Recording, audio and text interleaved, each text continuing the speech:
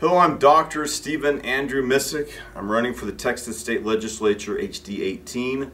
I'm the pastor of King of Saints Tabernacle, a church here in Cleveland, Texas.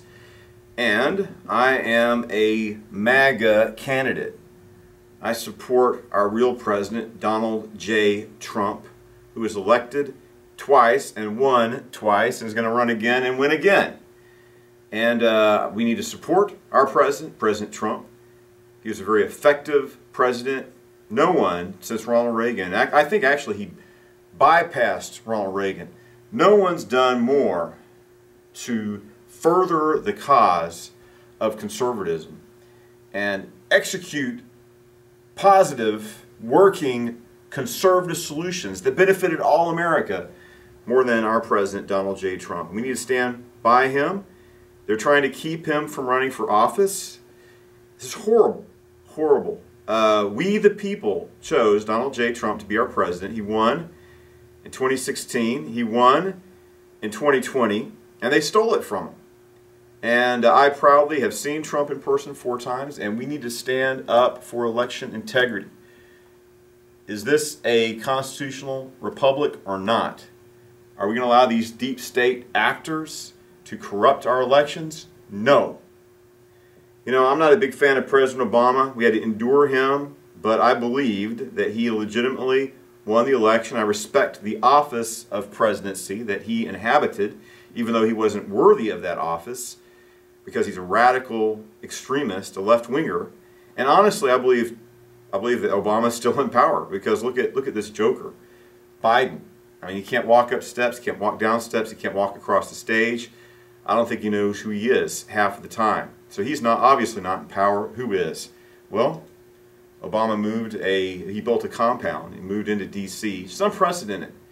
Usually a former president leaves office and retires from politics, and this man has not. He's still running the show. It's deplorable. And we need to stand up for President Trump and save America and try to restore American greatness, which the Marxists, the leftists, and the Democrat Party, but also, sadly, in our Republican Party, I have to say that one of the things I love about Donald Trump is how he's purging the Republican Party. Trump, by standing up for America and pushing back against liberalism effectively, he's also, when he's doing that, he's exposing rhinos, fake Republicans, and they don't feel comfortable in Trump's Republican Party, so they're getting out and they're joining their own, birds of a feather flock together. They're flying out and joining the Democrat Party where they belong. Good riddance. We don't want these people in our party anyway.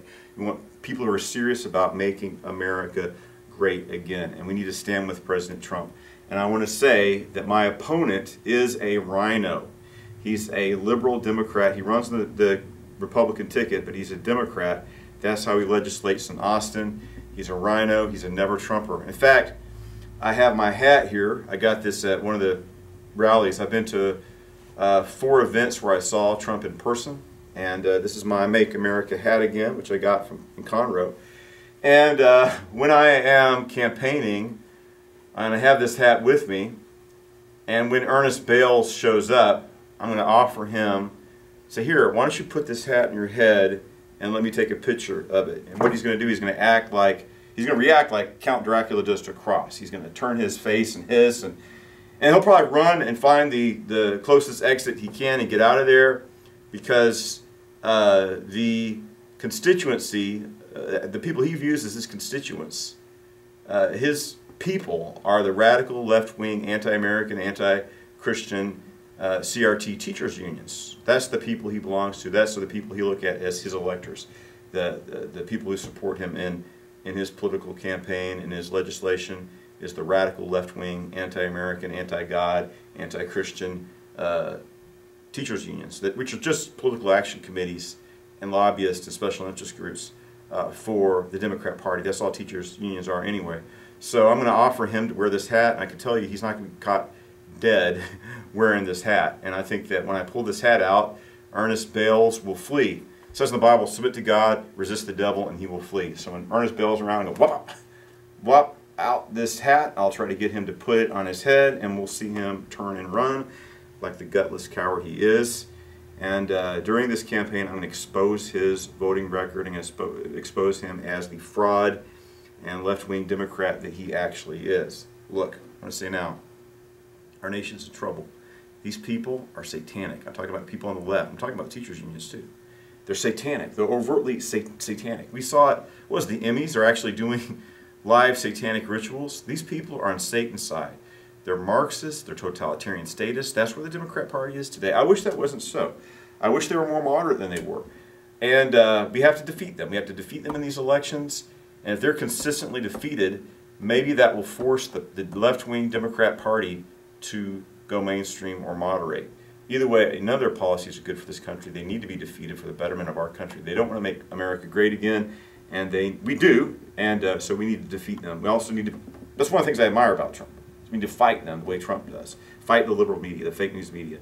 Take a stand for America. America is great. It's worth saving.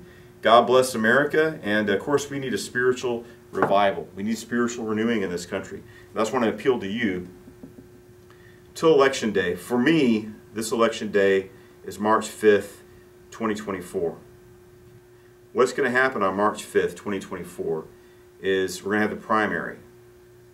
And if we decisively beat Ernest Bales and I win, then at that point I will be the state representative-elect, unless the Democrats run somebody against me. We'll see what happens with that. I doubt they will. And I believe that we can get rid of Ernest Bales. If we get rid of Ernest Bales on March 5th, 2024, then I can immediately, I won't be sworn in as a legislator, of course, until after the election day in November and after I take office, but I can start getting busy as the de facto legislator-elect. And there's a lot of work that needs to be done, and I'm not going to waste any time. I'm going to get on it. I'm going to start fighting for exposing what happened on the election day of 2020. I'm going to start fighting for, there's issues in my county, and the 3 counties I represent, or I will represent, that have to be addressed. But there's other issues that I want to address as well. Of course, the first priority for me, representing this district, is the needs and interests of the citizens of this district. And of course, I'm going to be very concerned about that. But the problems that we have in our nation affects everybody, including the people in our district who've been harmed by a coup. These people seized power. They've caused inflation. They've caused war and chaos and American decline. So we need to look at what they did, how the election was stolen. It has to be exposed for what they did. And then anybody that was involved in that needs to be held liable and criminally prosecuted. Dinesh D'Souza proved already that they stole the election in his movie 2,000 Mules. And he has all that information there. That Truth the Vote still has it. So we're going to use that information and we're going to arrest these people who stole the election. All of them. From the head honchos, the little guy that's the actual mule, all of them are going to spend a long time, hopefully decades, in prison.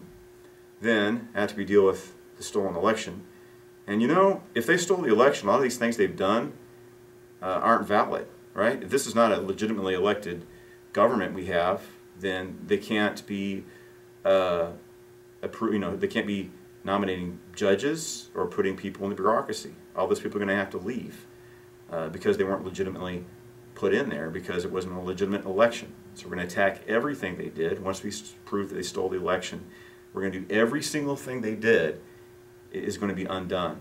Then we have to go to January 6th. If this was an FBI operation, as doubtlessly it was, watch the movie Capital Punishment by Nick Searcy. If the rioting, I was there January 6th, by the way. I was there all day long. I didn't see any violence. I couldn't conceive of any violence happening. The atmosphere was joyful and peaceful throughout the day.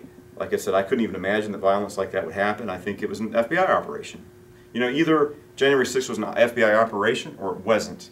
And we needed to force the FBI to choke up all the files. We do know for a fact that there were dozens, if not hundreds, of FBI agents who were rioting. I'm going to expose them, and they're going to be arrested and prosecuted. If it goes to the highest levels of the FBI, then those people are going to be arrested and prosecuted. How much can I do as a lowly legislator? I can do that. I'll do as much as I can do, because somebody needs to stand up for our country and push back against this wickedness that they've done to us, bringing our country down and oppressing people. Another issue that people don't know about that's important we have to deal with is the politicization of the military. We have the FBI is obviously politicized, And they're trying to do the same thing. They're trying to make the United States military forces the same way the FBI is right now. The FBI is basically a goon squad for the Democrat Party.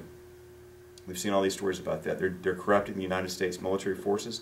They have to be stopped. And we're going to stop. We're going to have a de-wokification of the military, and then we're going to deal with the Patriot Purge.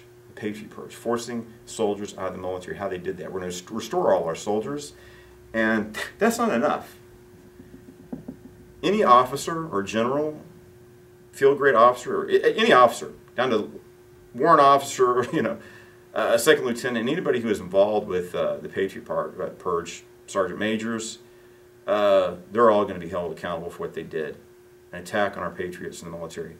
We're going to have hearings on the Patriot Purge, and we're going to have to, some of these people might retire, and it's like, you can't do that to our military and our soldiers and retire. You're going to face accountability for the crimes you commit against the United States of America. That goes to the FBI too. So these are very serious issues, and who's going to deal with them? I will, if I can. And I want to say that we're in trouble as a nation. We need a spiritual awakening. All these problems are symptoms to the disease of spiritual decline, of turning away from God. We need national repentance. We need national revival. I'm going to be having services here every Wednesday night at 7 o'clock where we pray for our nation. Sometimes people go into despair. We can't go into despair. The Bible says the joy of the Lord is our strength. No matter what happens in this world, even if America falls, God's kingdom endures forever. And we should have joy and happiness. But I want to see, I was reading Jeremiah today, and the people are in exile. And Jeremiah says the exiles seek the benefit of the country in which you dwell. Shouldn't we not seek the benefit of the United States of America?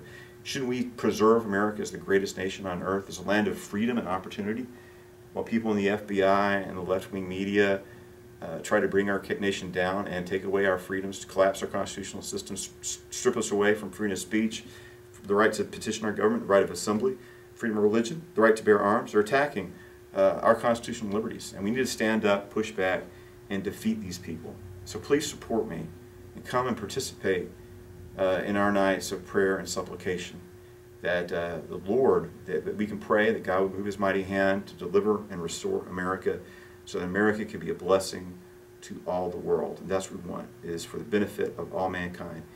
Even the people that are on the other side, they're lost, they're confused, they've given into wickedness. And I believe in demonic influence. But the Bible says, who the Son of Man sets free is free indeed. And we need to preach spiritual freedom and liberation and a spiritual awakening for this country and national revival. So that's what we're praying for every Wednesday night. If you want to come and join us for prayer, and it's a way to meet me and support me as we go on this political campaign to save our county from Ernest Bales and the evil and wickedness and never Trumpism that he represents.